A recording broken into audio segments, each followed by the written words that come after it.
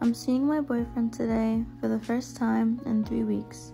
Even though this wasn't a planned meetup, I'm still excited and happy that his mom invited me to go shopping with them.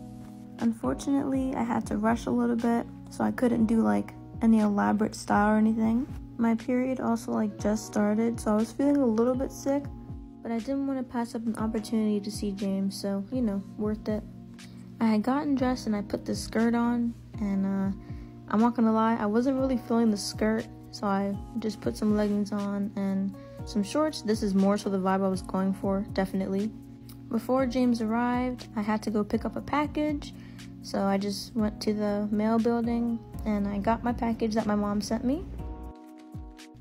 She actually got me a couple of items, but this shirt was the cutest, so I wanted to show it off.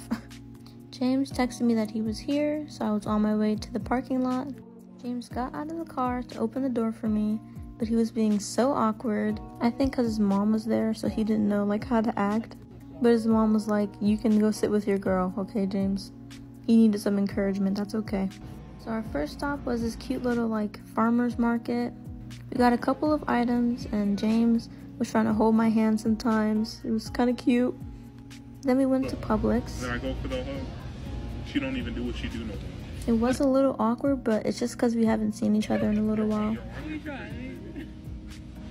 Yes, get it, James. You can get some from me now. Thank you. Like a monk, I feel like I'm in a, I was stuttering because James had just finished giving me some kisses. This is the third time we've been noticed in public. That is trippy. He seemed happy. He wasn't he didn't say he ew. was happy. He was geeked out. Thank you. Oh my gosh.